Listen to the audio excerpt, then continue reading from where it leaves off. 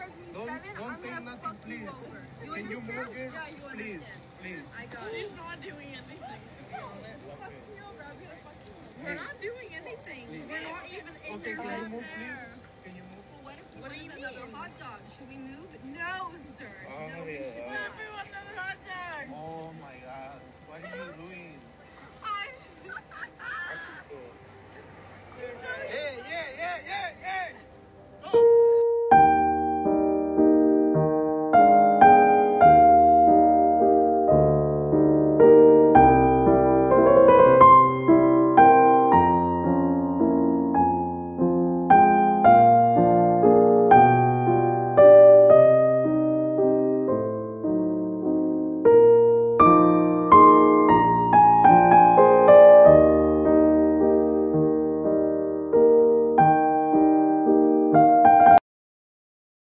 All right, quick review. We got Breanna Peelman, Arianna Rasooli. We have Viktoria Oleynik, which is this one? No, this one. This one? Can we see another picture of her with less makeup? Okay. Yeah, that's her.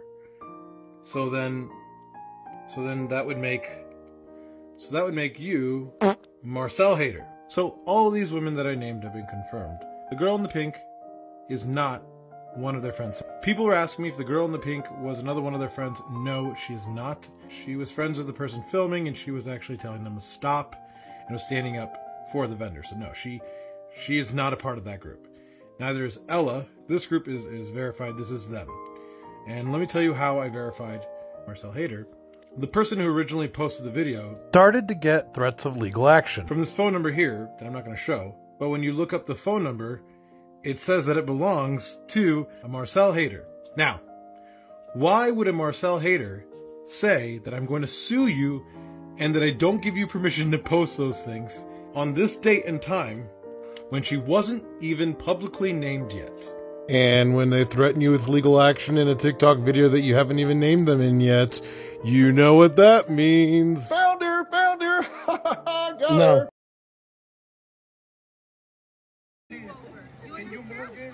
Please. I got it. She's not doing anything. So if you've seen that video going around on TikTok about like those girls being rude to that Mexican vendor, oddly enough, I went to high school with one of those girls.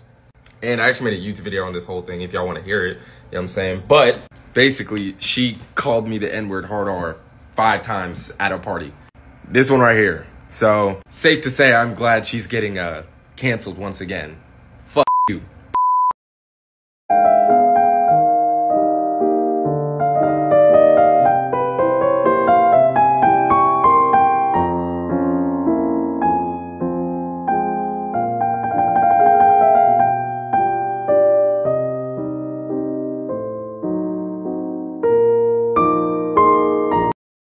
I have an update on the Mean Girls.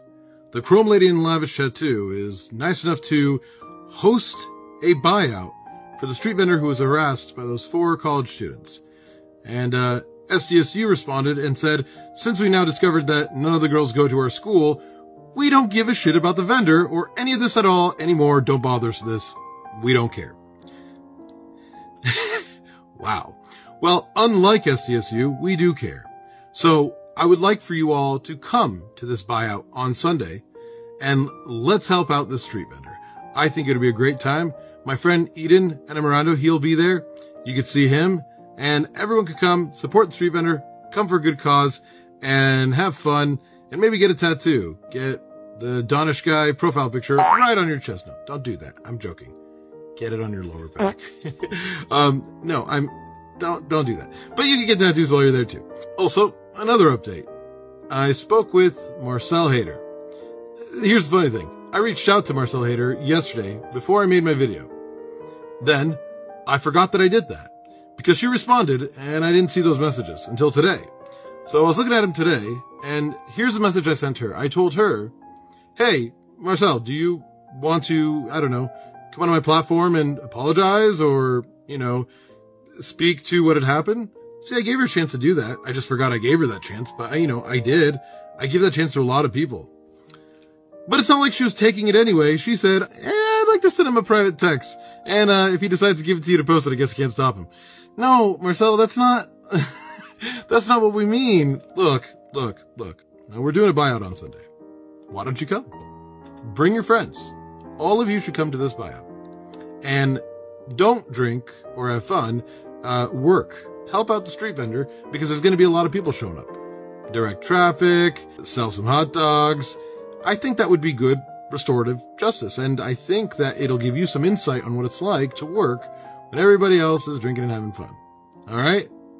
Hey, I'm not saying that this will magically fix everything. I can't speak to that. I'm not the victim in the scenario where all I'm saying is it's a good idea. But ultimately, it's up to you. Just don't come back and say, oh, you ruined my lives, you ruined my lives. No, it's a series of your decisions. So make a good decision. Show up on Sunday. Because rather than sending a private text, that'll give you the opportunity to apologize to his face and show that you're sorry by working the event.